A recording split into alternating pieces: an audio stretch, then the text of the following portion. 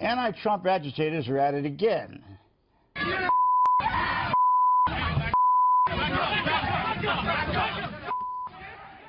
Violence erupted at another college campus last night, this time at New York University, where angry protesters lashed out against the appearance of a conservative speaker.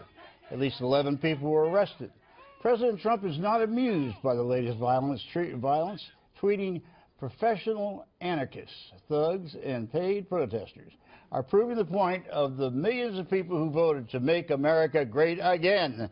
Our lawmakers may be adding fuel to the fire." Nancy Pelosi is taking aim at Steve Bannon, the president's chief strategist.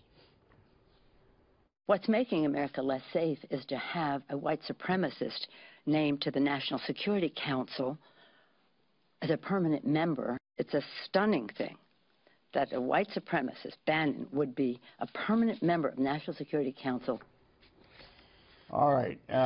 Kimberly, I suppose they're using the word white supremacist without having proof beyond the fact that in their webpage there were some white supremacists who wrote some things. But I don't like Bannon. I don't like any of them. But that's not the point. Well, he's not a white supremacist, and she shouldn't slander him by saying this. I mean, it's really conduct unbecoming. She has no proof to back that up, and it just shows the depths that they will go to try to disparage someone, and the desperation really of the liberals. And I'm so sorry, Bob, but your party right now. Yeah, no. Let me make this clear. I mean, feast your eyes on Nancy Pelosi. Liberals. Wow. Those are anarchists who are, many of them paid to do that kind of stuff, but we all get lumped together. All of us are out there. I wasn't out there breaking anything. Unless your window was around, I would have broken it. Right, yeah. Steve. Yeah. To get a piece. Do you think that this is representative of the anti-Trump protest movement? Look, it's definitely representative of the sentiment and the feeling. And what's amazing about what's going on is that so many people now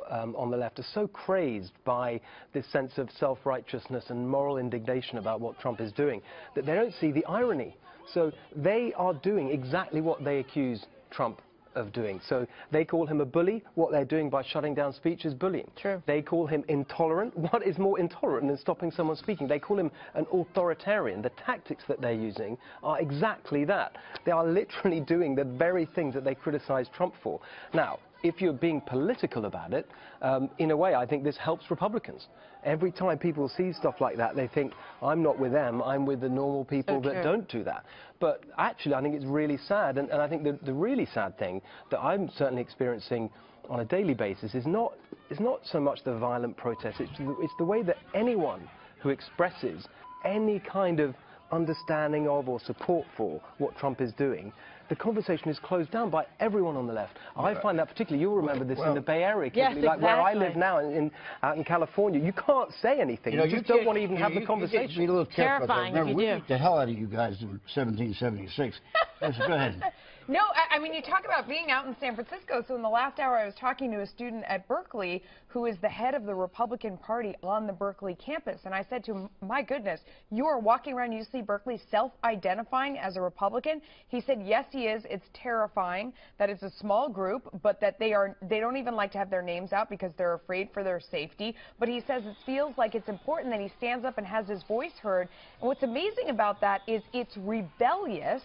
I mean, to be a conservative. I mean, it's brave to go out there and be a conservative on the Berkeley campus. Like you were saying, the way the roles are reversed, I mean, they talk about fascism.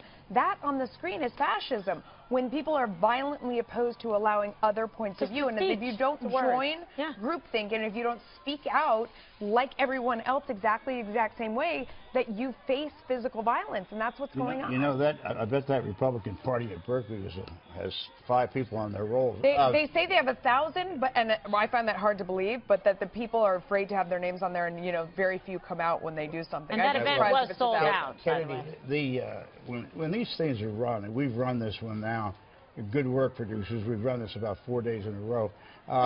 Do you think it's fair to make this representative of the liberal anti-Trump protest movement? I think that's exactly what these violent progressive leftists are doing. They're trying to make as much noise as possible so they can eclipse the news cycle. And that's the message they want to get across. And you have people like Gavin McInnes and Milo Yiannopoulos who go on to these college campuses, and all they're doing is essentially taking the pacifier away from the baby, seeing if the baby will cry. The baby's going to cry every single time. That's the reaction they're going to get, and it plays completely into their hands.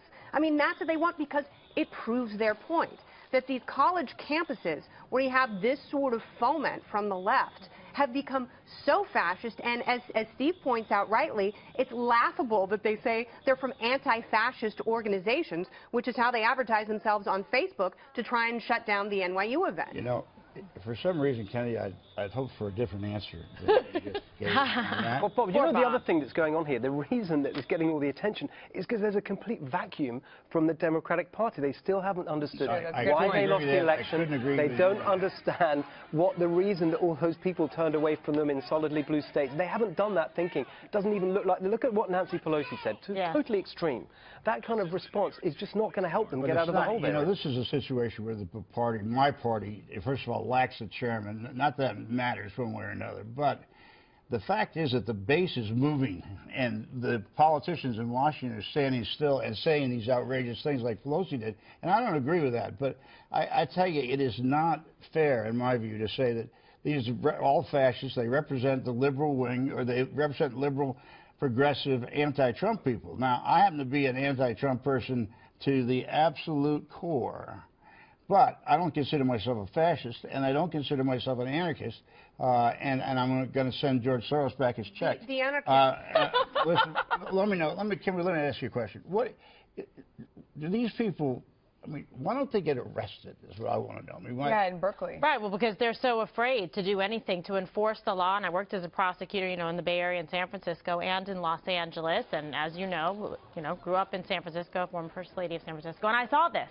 I mean, we had protesters out in front of my house all the time when we did the Care Not Cash program, trying to give people services and housing instead of just handing them cash so they would become even more drug addicted and just continue to substance abuse. They lit sofas on fire in front of my house. They rang the doorbell all day and all night long until I had to threaten to go out there with the hose. But, you know, at the end of the day, they were disabused of the notion that that was a good idea. But if you allow and you coddle this type of foment, you're only going to make it worse. So when people have something to say at one of these universities, I admire them from being able to go forward and face those crowds. I had to go to Cornell after Jesse Waters was kicked off at campus and speak. I bet that was fun. It was fun, but, you know, I was treated well. This is supposed to be the whole idea of college, is that you have somebody come on campus and speak that has an opposing point of view and that challenges your own thought. Right. Make sure that you really believe what you believe. Hear the other side. When you live in an echo chamber, you have no idea what the other side is saying. You don't know. You'd be surprised that many of us wish that these people do speak and be allowed to speak, because when they speak, people understand what it's about. And when they understand what it's about, they understand that authoritarianism sits on the other side with Mr. Trump. Now, listen, did they get your shoes? They didn't get your shoes. No, they didn't manage to break through the perimeter to get inside the house. The closely held, the final inner chamber. Kennedy didn't like that comment. Safe for him. No, I do not like the idea of someone stealing Kimberly's shoes in the night. That is not okay. They might they're cut probably more themselves. valuable than the house there are where not they enough were trucks to get living. there to get it done before dawn. What I wanted to say about what Nancy Pelosi, because what I find so offensive is there's only a couple of things you can tar people with nowadays that really malign and destroy their reputation. You can call them a racist, or you can call them a pedophile. And what if Nancy Pelosi stood up in front of those cameras and claimed that because of an association that one of Donald Trump's advisors had with, I don't know, an alleged pedophile, that made that person a pedophile? That's essentially what she's saying with the white supremacist comment. And I think Steve Bannon has a claim. Yeah, but that's exactly what you're all saying about that when you say fascist. You're saying that means that the rest of us who are opposed to Trump. That's all, honestly, but that is all coming from the left.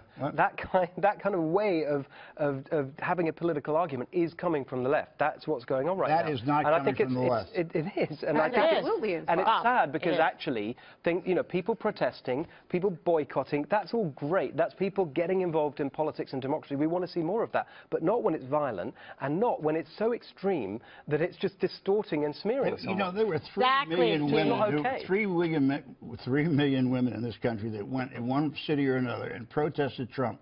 Now, they that did was it so peacefully. Different, right? But that was But about that's people speaking. But see, that was people were allowed to talk. I mean, that's the main difference. So with the Women's March, I mean, a lot of us saw it out in the streets. That was a lot of people that got organized. They came out. They had a message. They had signs. In some cases, they had costumes. I mean, this was Americans going out and having their voice heard, whether you agree with it or not. What we're seeing here is completely the opposite. It's shutting down speech. That's right, It's which shutting makes my down point. marching. It is it's shutting, opposite of people and who it's are violence. protesting. Yeah, it's